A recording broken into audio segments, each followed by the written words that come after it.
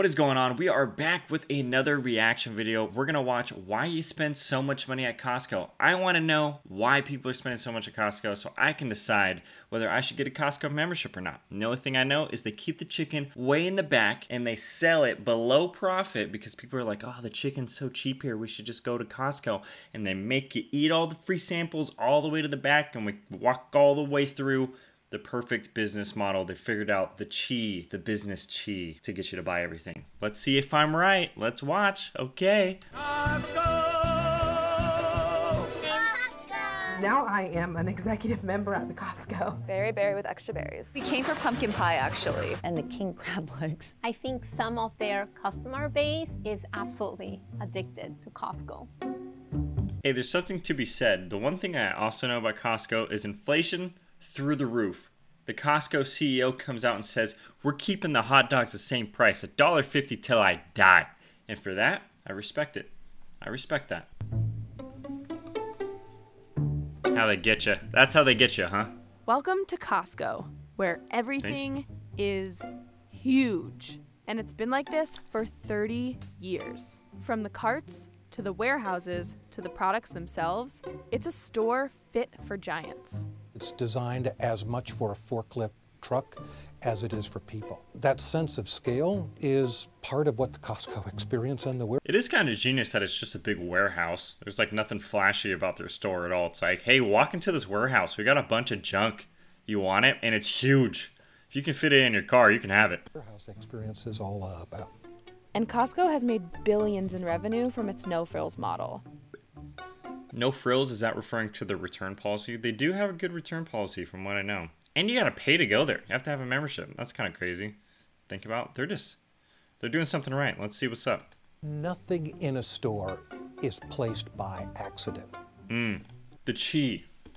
Take, for instance, staples like milk and eggs. You have to travel all this way to find the dairy. This leads to something Costco calls treasure hunting.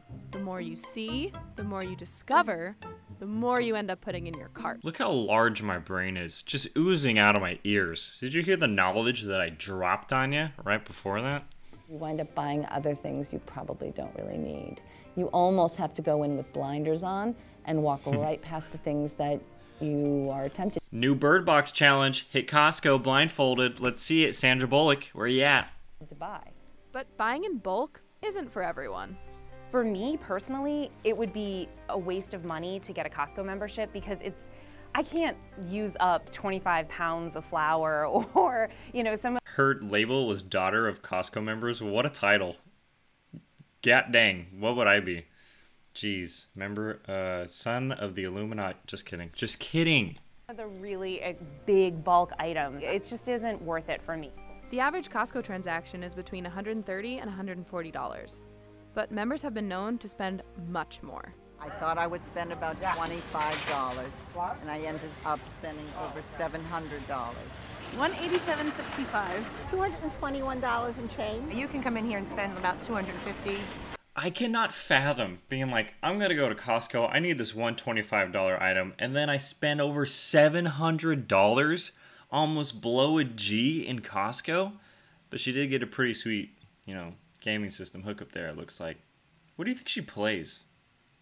Probably Minecraft. She seems like a Minecraft lady. $300, easy. They have a very loyal membership base. 90% of their members renew their membership. Wow. I didn't even know BJ's had a membership. Comes at a price. The interesting thing about Costco is that when you speak to a consumer, they go quite frequently. I have spoken to people that go and drop into a Costco 3-4 times a week. It is a very frictionless experience. Moving through a Costco is pretty seamless. There's minimal signage. 3 or 4 times a week? What are you doing? Hanging out there? Like, I know they reel you in with the free samples, but my goodness. Jeez, it's like hanging out at the mall or something. Where you also buy things at. The aisles are super wide, and the carts glide on the concrete floors. There are free samples, and even the occasional massage demonstration. You're free, Never done that. encouraged to wander and take your time. I I have so many memories of like being a kid with my sister, like running around the store playing tag or like hide and seek, because it's so easy to hide in there. Now we have a secret hiding place. Hello. So my parents would leave me on the couch there, and I'd like go through all the books. They'd come back to pick me up when it's time to leave. They'd come back like 7 days later and be like, did you make it? Did you survive in here? Of course you did. It's so big. There's so many things. That'd be kind of an interesting experience. We've seen videos where people say 24 hours in a store, but has anybody ever left their kid in there for 24 hours? Leave your kid in Costco for 24 hours challenge? We might be onto something here. Costco could be the new daycare center. That's just a new revenue stream. Come on. Come on. The longer I can hold you in the store, the more likely I'm going to get more money out of your pocket. I'm a huge fan of the Costco food court. The food court. That was kind of savage. I only went to Costco with my parents just to go to the food court. That front snack bar is both a snack bar, but it is also $1.50. And it's a parking lot for your two-legged pets, called often children and husbands. This is my favorite type of sample. What is it? Like the big ones? Yeah. The big ones, right? There's a direct correlation between people who sample and the amount of money you spend. This is true. What's it called? There's something called like the reciprocation of something where if you give somebody something for free before they purchase something or have the ability to purchase something, they're much more likely to spend more. So it's similar to when you go to a hotel, or what's another place they'd give you something for free? Let's just say hotel. They give you the water bottles or like a cookie or something. They're essentially making you feel like you owe them something, so you'll spend a little more. So with these free samples, it's free, but they're playing the mind game. Like, I just gave you this thing for free. Maybe you should spend a little more. Dad, please buy me something. Aside from their famous $1.50 hot dog combo, yes, Costco is well known for its in-house brand, Kirkland Signature. True. Kirkland paper goods, bottled water, and olive oil are some of their most beloved products. But Costco isn't all bulk toilet paper and coffee beans. It also carries luxury items like this engagement ring that costs nearly $28,000. Costco. At first, it seems asinine. Why on earth would Costco be selling diamonds? If you dig a little deeper, it actually makes sense. Costco's also built its franchise with an older American affluent consumer. It is the baby boomer generation that has the money in their pockets and the incentive to save. That baby boomer generation controls the overwhelming majority of wealth in North America. And you know what? North They're America? going to be around for a while longer. Yeah, I believe that. Costco isn't just a store, it's an ecosystem. My mom's a master of Costco. She even bought curtains there. Your mom's a master of Costco and she bought curtains there. She needs a little bit more of a broad, detailed resume for me to start believing that she is the master of Costco. She's probably never eaten a hot dog in her life. Not one glizzy gobbled by your mother, I guarantee you. It gets gas there. She's embedded in the whole Costco ecosystem. The most loyal consumers have been dedicating more and more share of wallet towards Costco. So they might have started with household goods, and then they went into groceries, then they started buying appliances. Hell of an animation. You know, they were getting all of their furniture from Costco. And now you see a lot of people also participating in their car and hotel programs, for instance. If I think about why people keep coming back to Costco, there are three things that are part of who they are as a brand that is very well known, which is value, quality, and consistency. At Costco, you save money. Looking like a boss though, head to toe, Costco. Costco is wonderful. I'm a big fan of Costco, even though I don't have a membership. Who wouldn't want to go to Costco and buy like 40 pounds of steak at once, right? Like, why not buy in bulk? Why not just grocery shop one time a year? January 1st, New Year's, new resolution, don't grocery shop other than one time and just buy in bulk for the year. Just drop like 6 or 7K. If you're already spending $700 to get an entertainment system, gaming system, you're only like $5,300 away. It's basically a no-brainer. It's a deal. Members love Costco for their cheap, high-quality products, like peanut butter. For New Yorkers, it's clearly a better deal to shop at Costco. And let's not forget about the wine. My favorite part of the Costco experience is probably their wine section, which I know sounds a little weird. Costco, it does obviously have some really great, beautiful, expensive Music in the background makes me feel like something bad's gonna happen to her. wines. But it also gives you a lot of value-friendly wines, which are really, really nice. Costco is the largest seller of fine wine and expensive spirits in North America. They make North money America. getting you to buy 200 garbage bags all at the same time. They make money getting you to buy 10 pounds of coffee. I actually have that. But stocking all those garbage bags isn't free. So how is Costco making a profit selling wholesale goods?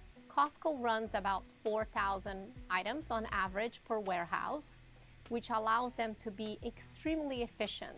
Employees don't waste time restocking shelves because of the store's design. The other upside of having such a curated assortment of fast-selling items shows up in their balance sheet. They're able typically to sell their inventory before they actually have to pay it, which keeps the needs for working capital pretty low. Amazing. They have direct relationships with all of their suppliers and then have a logistics setup where they... Where are the heads on those chickens? ...to their warehouse. So that keeps the SG&A at a very minimum level. Costco plays by the That's golden crazy. rule. You treat your suppliers and employees well, they treat the customer well, and you make tons of money. All adds up to me.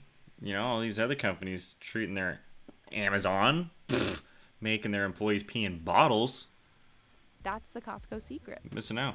Big secret. So how does this model hold up in the age of Amazon? The surgence of Amazon has not hurt Costco's business. And there are many consumer tests or retail tests out there that compare if you buy in bulk at Amazon versus buying in bulk at Costco, where do you get the best deal? 70 to 80% of the time, you're still getting the best deal at Costco. Nice. Almost all major big box merchants have some form of online presence. Having some form of physical place for us to be able to do our drive-by and pick something up is going to be part of our consuming future for at least the next 50 years. Wow. It seems Costco nailed the formula when it opened 30 years ago, but it isn't perfect. The CEO actually makes the hot dogs out of human. It's human meat. Costco has been traditionally a leader in looking at how to improve the sustainability of their supply chains. They actually have done a great job at leading the way towards sustainable seafood, and I know we're working currently on sustainable beef, among other things. Beef.